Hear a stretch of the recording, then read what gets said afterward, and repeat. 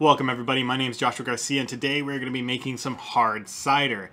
Now I'm going to be doing this out of apple cider, like a festive fall season cider.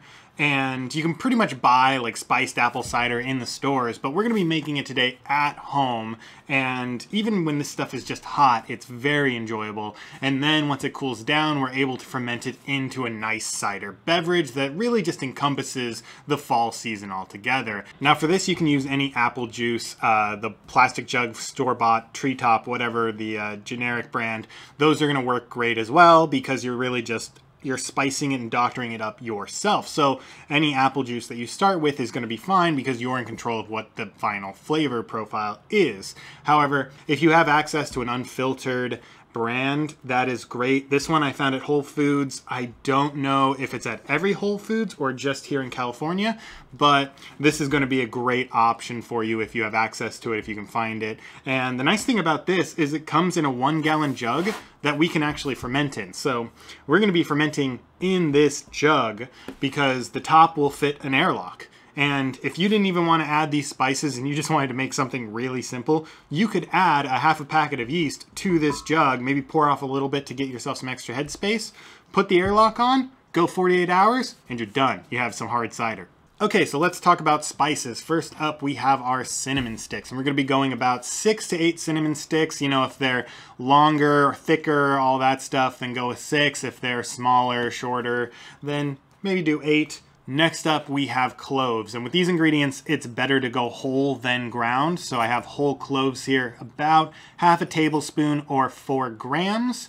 Now, if you can't get any of these whole, here we have allspice, and I do not have allspice whole, I only have it ground. So if you only have ground cinnamon or ground cloves, that is completely fine. Just make sure you're going by weight instead of by tablespoon or anything like that, because that's going to be the best way to go. So this is actually 1 teaspoon, but if you're going whole, another half a tablespoon or 4 grams, either whole or ground. And last, we have the optional addition of brown sugar. Now, apple juice is already pretty sweet, so it doesn't really need the addition of sugar. But if we are fermenting and we want it to be a little bit sweet on the back end instead of dry, we should be adding a bit of sugar to help it out. But really, once you add the sugar, you can't take it out. So I definitely recommend adding your sugar at the end. 1/4 cup of brown sugar should help with the flavor, but it might not be necessary. So mix all of your spices together, and we're going to be boiling that. And once you have a feel of how it's going to taste, then decide if you want to add some additional sugar. And it's best to add brown sugar, maple syrup, honey, something with some extra flavor, so we're not just increasing the sweetness without adding an additional layer of flavor on top of it. But if you are looking for a dry cider, you might not want to add any additional sugar and just let this go down on its own all the way to as dry as can be, because then you will be working with somewhere between a 6 and 6.5% ABV. All right, so I got my little hot plate here and a pot that's going to hold at least 1 gallon. So first thing we're going to want to do is just toast up our spices ever so slightly. So adding in our whole spices, I'm going to go about... let's go with, what do I got there? 6, 7. We're gonna call it about 7 pieces of cinnamon, and then our 4 grams of cloves. And so those ingredients are gonna be sitting there on the bottom, and we're gonna just turn this up to a high heat and toast and move those ingredients around. That's just gonna activate the spices a little bit, bring out that flavor before we start boiling them.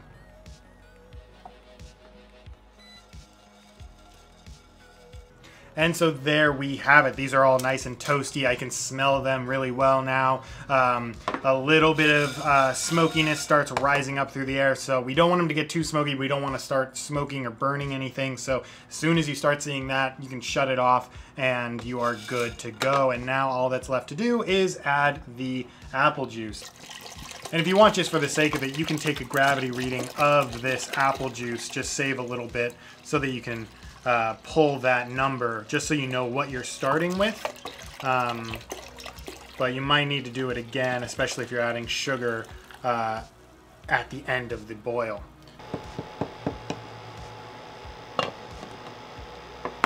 Okay, so we just came up on our boil and everything is looking good. It smells terrific, so we are well on our way. We are going to kick this down just to a low simmer, and we are going to let that sit and taste it at 10, 20, and 30 minutes, pulling it off when we feel ready. Okay, and now we're here at the 10-minute mark. Everything is smelling great, looking great. So let's give this a quick taste.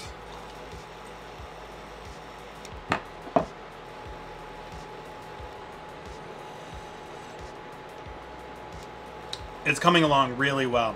Definitely not too sweet. And I want a bit more spice. So I'm going to set another 10-minute timer and we will check back at that moment. Okay, and now we are at 20 minutes. So this has been going really well. Even the color and just the way it looks is starting to change. So that's a good sign.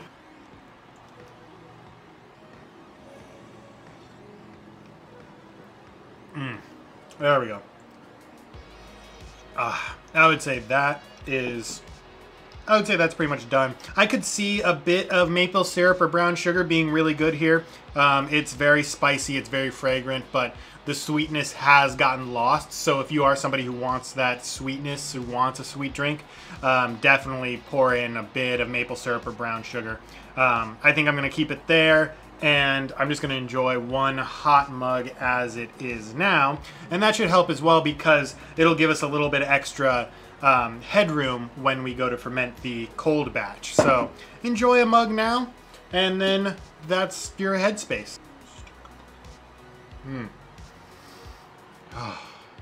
Give that a cool so I don't burn my tongue, but that is awesome. So I'm going to take this over to the sink and get this cooled down to a temperature that I can put it back in the glass jar. And I'm going to sanitize this again. I feel like I should just sanitize it. So for this, you know, when it's like 1 gallon or something like that, you don't need a crazy amount of ice. And what I have is a good 2-liter bottle that I've frozen overnight. So I'm just going to throw this into the water and kind of help chill it down.